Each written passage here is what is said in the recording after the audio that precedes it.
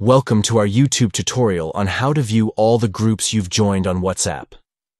If you're looking to manage your groups more effectively, this tutorial is for you. Let's get started. Step 1. Open WhatsApp on your Android device. Make sure you have the latest version of the app installed to ensure a smooth experience. Step 2.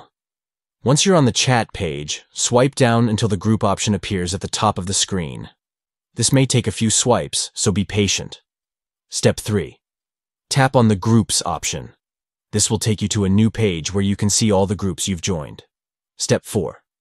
Now, you will see a list of all the groups you're a part of. You can scroll through the list to view all the groups at once. That's it. You've successfully viewed all the groups you've joined on WhatsApp. This feature can be useful for managing your groups, leaving any unwanted ones, or simply staying organized. Thank you for watching our tutorial. If you found this helpful, don't forget to like, share, and subscribe for more tech tips and tricks. See you next time.